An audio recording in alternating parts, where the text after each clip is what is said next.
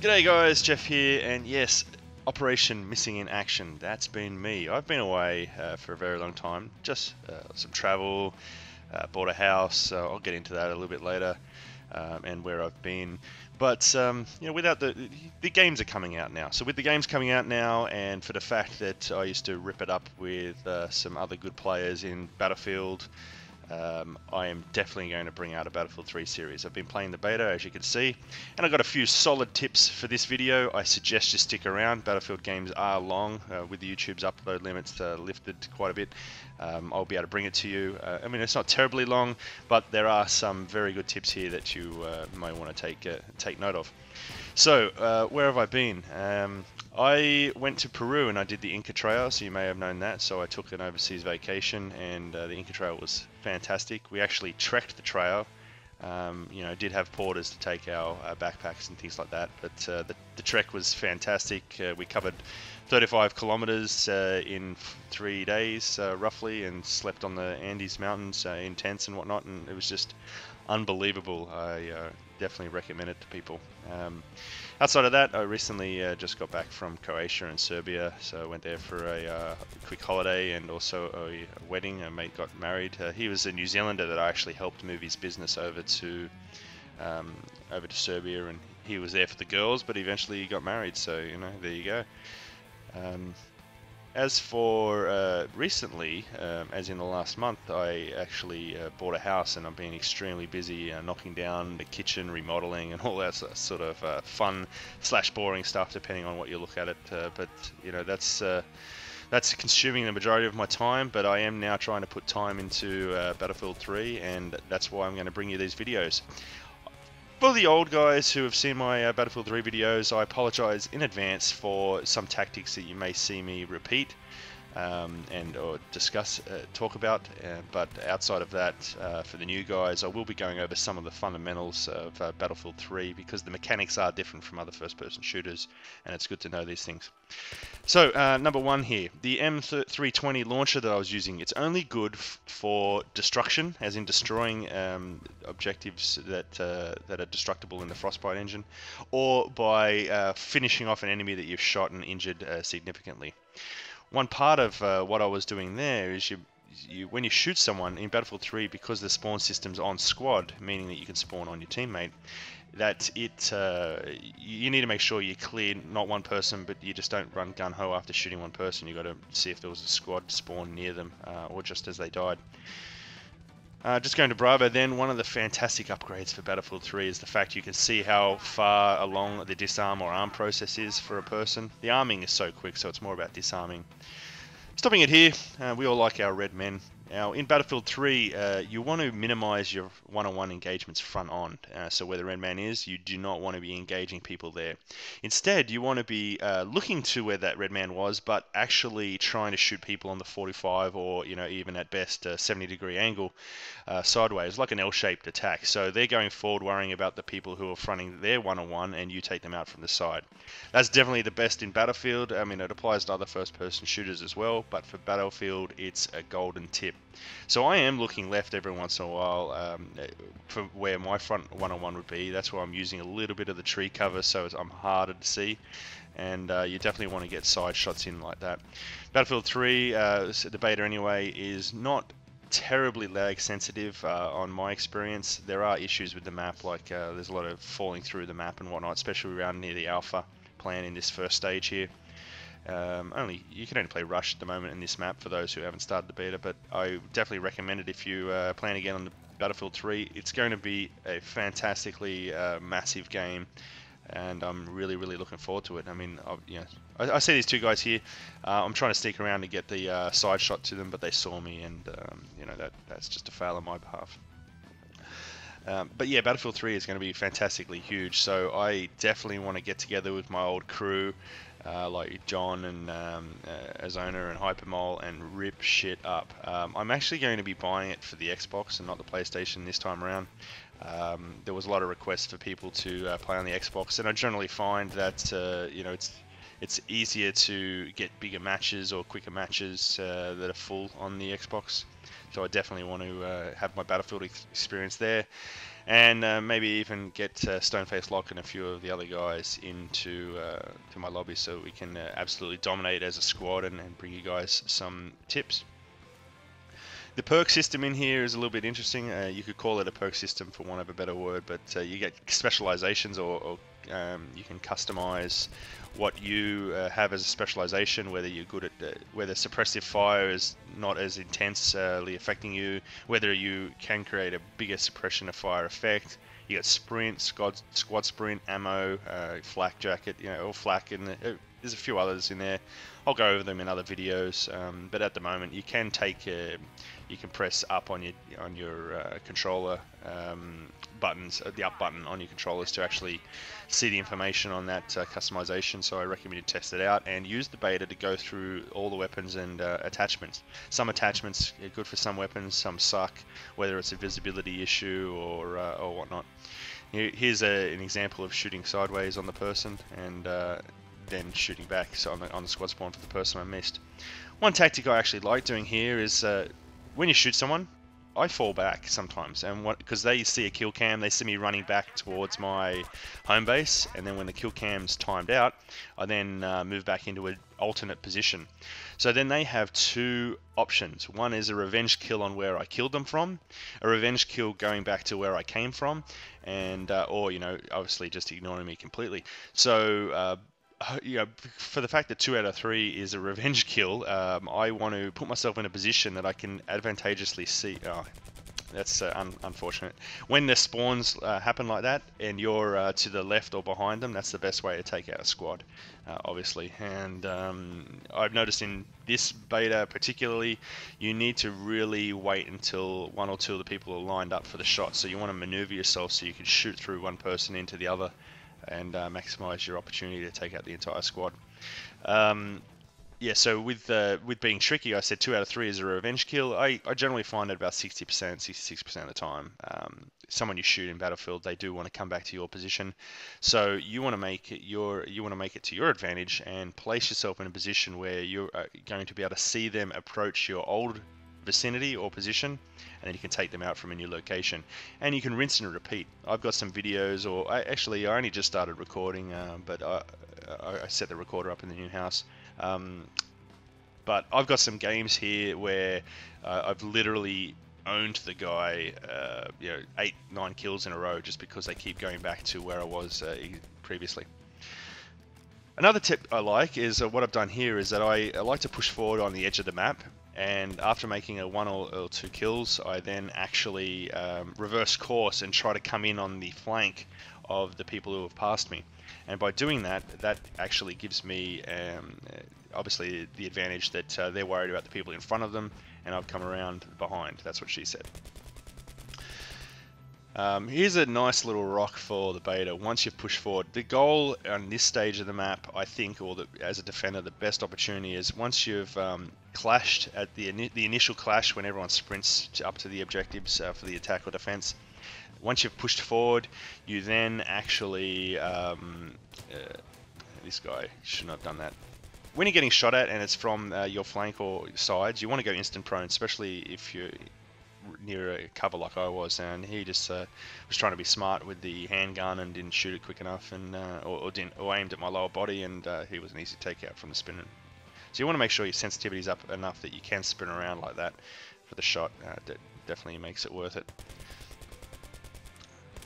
One technique that I just did there that is good is I use the grenades for 3 purposes in Battlefield. One is to take out a group of enemy in a small area. You could also take out walls with it. 2 is that if I'm stuck in a firefight and I need to reload, I throw the grenade in their general vicinity. Hopefully they're worried about the grenade rather than shooting at me while I'm reloading, and then I can pop up for the final kill. And lastly is that you can, with the grenades, you can actually, if you're in a position where you've got 2 vulnerability points, like a doorway or whatnot, you want to throw the grenade out one door from a timing perspective, and then look towards the opposite door or area. For doing that, throwing that grenade, you listen out for the voices. If you're on the American team, you listen for foreign accent. If you're on the accent, the accented or foreigner team, you listen out for the American accent. Because you hear them say stuff like "shit, I'm under fire," or "holy shit, there's a grenade," or whatnot. So you definitely want to use that to your advantage and listen out for those voices. Good quality headset definitely makes sense in Battlefield. I've noticed in this beta they've balanced a lot of the sounds. Sorry, a lot of the options out have been balanced, but as part of that, the sounds are only good when there's no gunfire on near you. By that I mean that if you hear someone running a lot, like very easily, if you've actually don't have people shooting around you. But once people start shooting, it's very hard to differentiate who's doing what. So you obviously have to look at the minimap. Now, I actually did see a guy on the minimap here, and I'm trying to find where that guy is. You see the red marker there. I know he's to my right somewhere. He happened to pop down in this field here. When you're on the second stage, one of the things I absolutely love doing is playing the Ticket Slayer position, which, like Battlefield Bad Company 2, is where you push up into their spawn, 1 or 2 people, hopefully from the same squad so you can respawn back. And as long as they're not getting past for the arming, you definitely want to bring yourself up for, there's the insta-prone result from getting shot at from a position I didn't understand. You definitely want to put yourself in a position where you can slay some tickets from their spawn, and I don't consider that cheating in any fashion or whatnot. People say it's a cheap tactic, but not so. I mean, they're spawning all around you. They can take out 1 or 2 people very easily. It's just that one of the common things that people bitch about is that they, when they spawn in, they expect to sprint straight away. So people go, oh, I'll spawn in at the deployment and I'll start sprinting straight away to get back into the action. So their ignorance of understanding the battlefield, looking at listening to the sounds, looking at where you spawn in, especially with the spawn-in system on Battlefield, you need to understand your environment, and by understanding your environment, you can take care of the threats, or spawn in an area that's not going to be dangerous. So people are focused on one thing, singly focused, or only have their only goal is to get back into the fight. So it's at their detriment. I really thought I got this guy here. There was a lot of shots in the head there, and he threw a grenade that I got. I'm trying to run backwards here and jump over the rock, but I got stuck, and the grenade got me because I was hurt. But yeah, because their single-mindedness wants them to get back in the battle, use that to your advantage. Another easy way of shooting people, I spoke about shooting them on the 45 or the 70.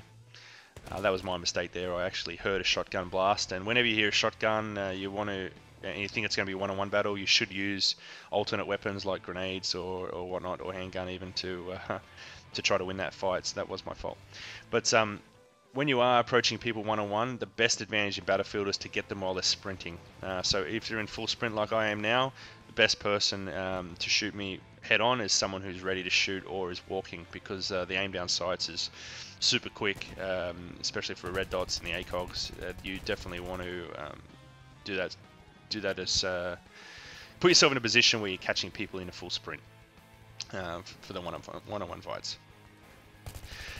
So with here, I'm taking a look at the minimap and actually determining at what point can we push up. Now, we're not having any arming issues. Some groups are really quick to arm, and if that's the case, I do not recommend what I'm doing now. I only recommend pushing up when you want to go up there with your team and be the ticket slayer. I mean, they have just over 50 tickets left.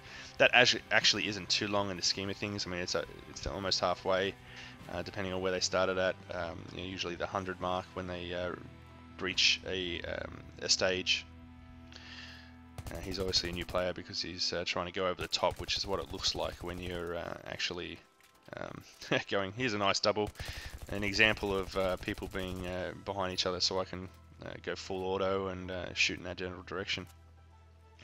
When with reviving people, I find you have to be a lot closer, and you actually have to revive on them. One of the great features of Battlefield is you can choose not to accept the revive, and also if you revive, if you get revived and then you get shot immediately, and you accept the revive and you get shot immediately, then that gives you it won't revive you again, so you can't just do it over and over again. So the person who's reviving can't whore out his revival points.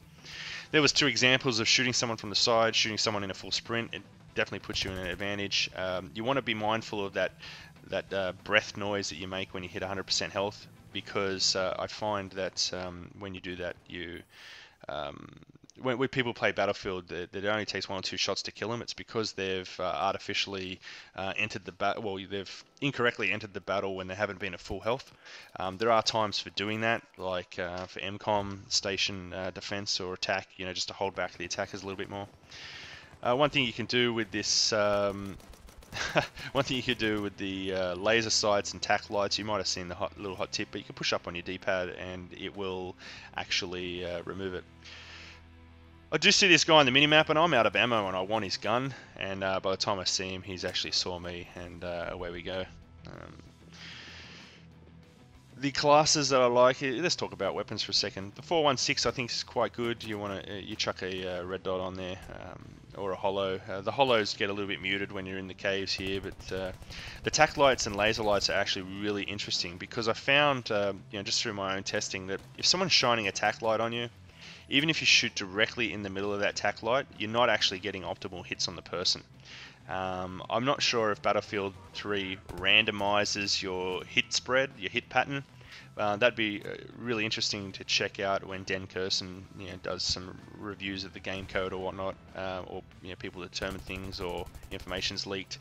But I definitely think that when the tack light is shining at you, if you shoot dead center of the tack light, it's not an optimal hit range. You want to actually shoot to the left or to the right of the tack light to get the hits. I find that you want to shoot slightly to the right of center of the tack light to start getting hits on the person.